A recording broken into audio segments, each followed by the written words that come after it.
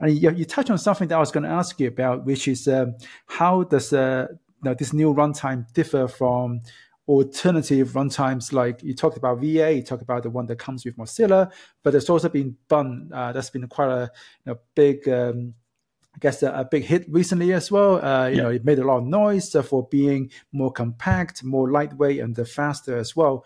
So I guess is your answer? If I was to ask you what differs LLRT from something like Bun, what would you say? Yeah, so that's a really good question, and these are like fundamentally different approaches. So LLRT is not meant to compete with either Bun or Node, because it takes a very different approach that obviously has some drawbacks. But if you start at what's the fundamental difference? The fundamental difference is mainly the engine, and another fundamental difference is the approach that we take. So if we start with Node, it's an extremely capable project, and I'm very amazed by how far they've come with Node since I've started using it more than 10 years ago. It's very stable, and it works across a large chunk of operating systems, even mobile devices, Raspberry Pis, everything and everywhere seems to be able to run Node, which is a part of their strategy.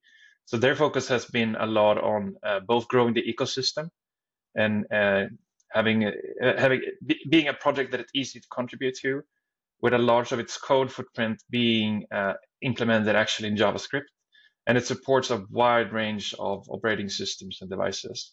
I think that focus has shifted a bit now to try to introduce more performance and startup and things like that as well. But backwards compatibility is also something that is extremely important for the Node project, because there are millions upon millions of projects that depend on it.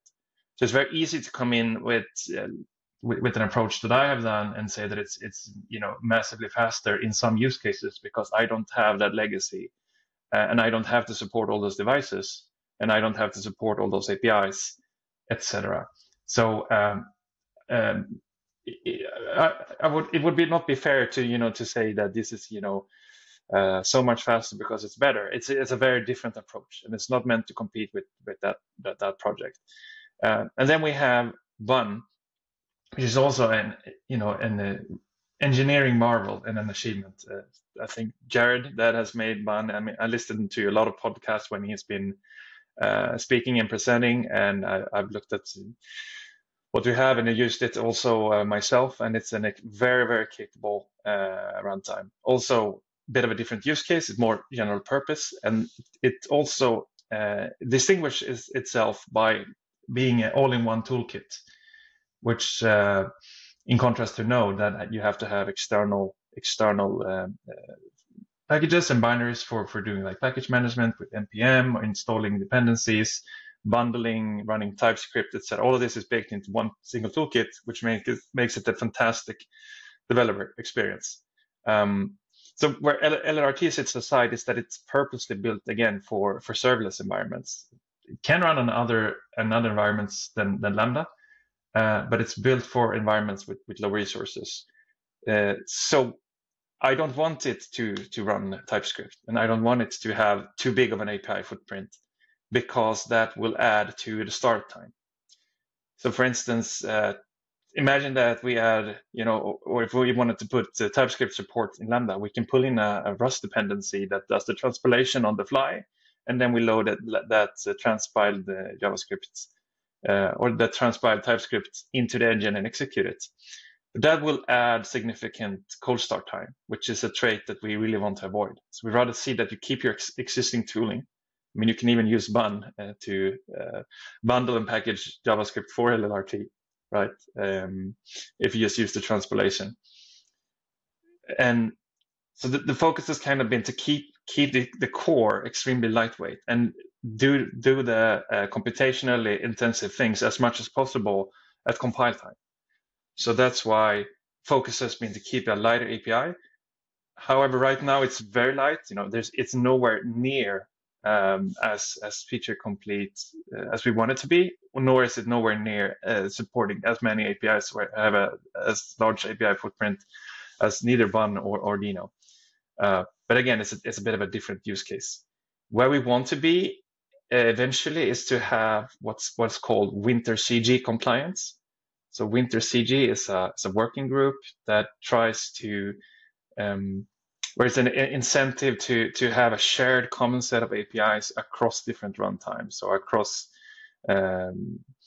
runtimes running on Cloudflare workers, Deno, Bun. I'm not sure if Node is in there or not, but to have a common set of APIs that allows users to pick and choose basically what satisfies their use cases.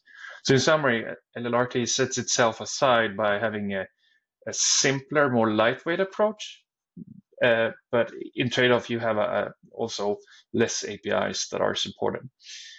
But with that being said, we try to make the APIs that we actually support as close to the node specification as possible. This has a couple of benefits.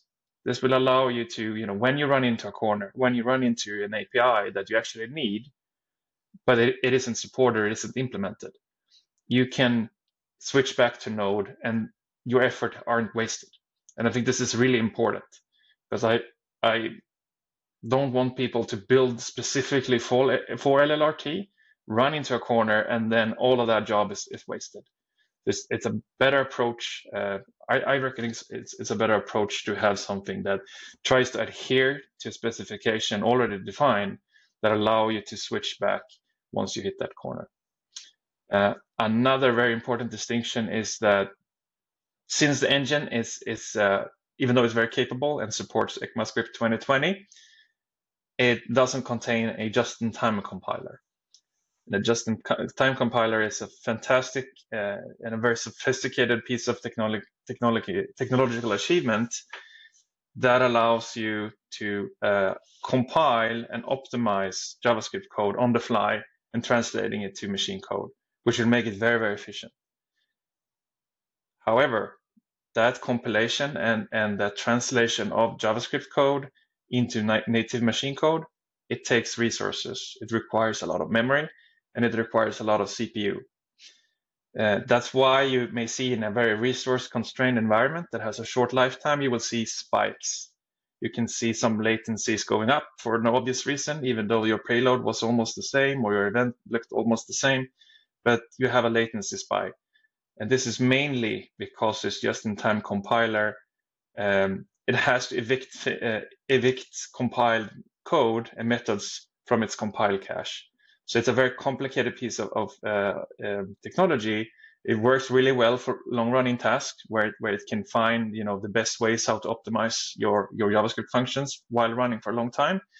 But it takes away some of that precious compute that we can use to execute the code because it needs that for compiling the code. So both Deno and Bun are using it, and it has, of course, significant performance benefits for longer running tasks or loops that iterate over hundreds of thousands of objects or call functions 10,000, 100,000, a million times. We won't see near the performance in LLRT since it's purely what is called interpreted. So what you see on every line is basically what gets executed by the engine.